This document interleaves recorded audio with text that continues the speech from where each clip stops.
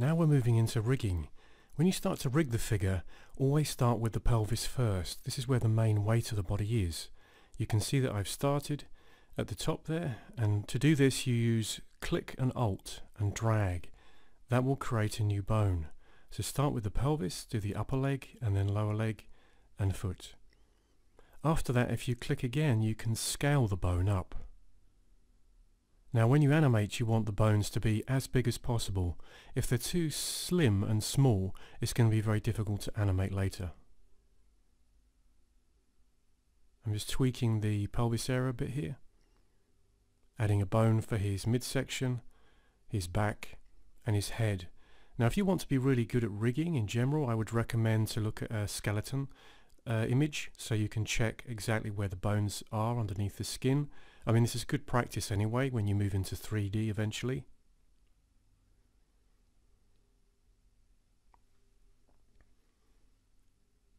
Now I'm moving the head into position, just scaling those.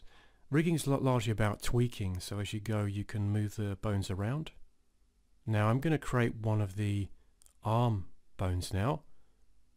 You need to make sure you click the rib cage bone first and then alt click to make the top bone of the arm, alt click for the second bone and then the last one and scale up.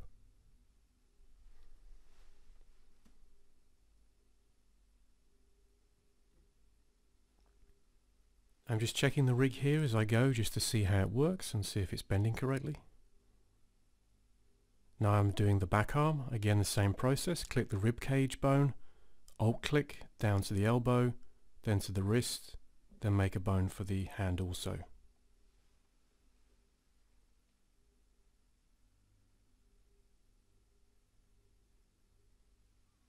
To make the additional leg, again, make sure you click the pelvis bone first, then alt click, make the top bone for the upper leg, stop in the middle of the knee there, and then do the lower one. And then additional bones for the foot and the toes.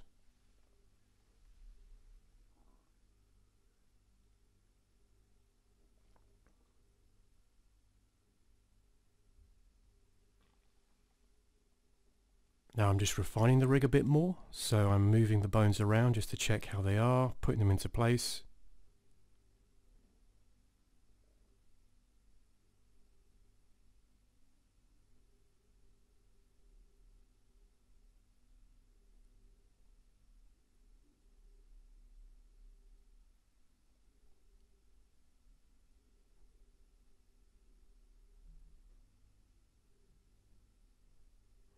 Now what I'm doing is I'm attaching the bone to the PNG, the part of the body. To do this, you just select the bone itself and press B on your keyboard, then select the body part PNG and it links the bone to the PNG.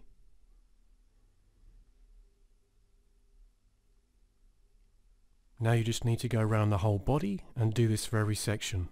It's a good idea to have a pause sometimes, check the rig, see if the bone is connected, sometimes you might miss it, and then go through the whole thing.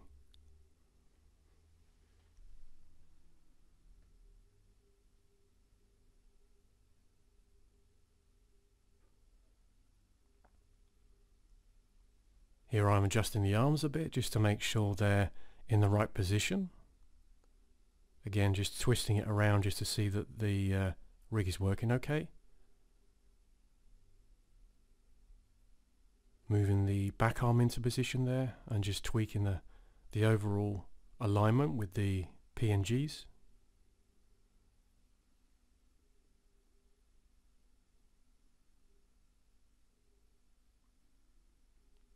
I'm also moving the PNGs themselves just to align them correctly.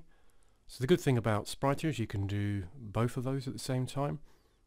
You can also lock your sprites, so if you don't want to actually move them by accident, at the top of the border there you can see lock sprites, which enables you to do that. You can also hide them or hide the bones as well.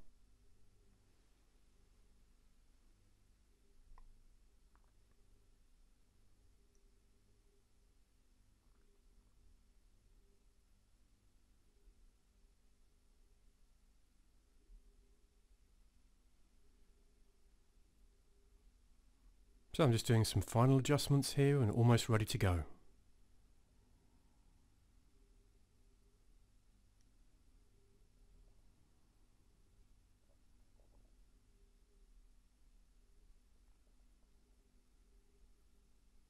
Okay, that's it for this section. Next we'll move into animation.